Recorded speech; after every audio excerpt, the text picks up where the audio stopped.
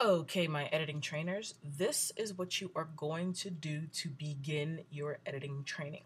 This is not a punishment. It's just going to make you guys the best editors in the class. So that way, when I incorporate you into your groups, you are going to be the leaders of the editing revolution.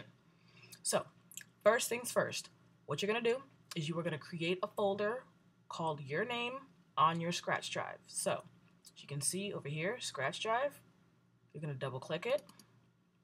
And you're going to find a list of folders with everybody else's junk in it. Right? Now, what you can do is you can actually change it to look like this. You can change it to look like this.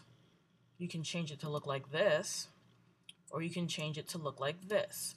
When your folder is full, I usually recommend you change it to icon view so that way you can better right click, create a new folder.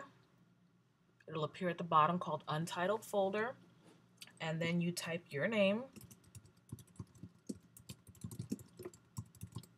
If you already have this folder, then you are good to go. If you've already had this folder from when you did editing training before, you're totally and 100% good to go. And it's going to automatically put it in alphabetical order. You double click to open that folder, and there you go.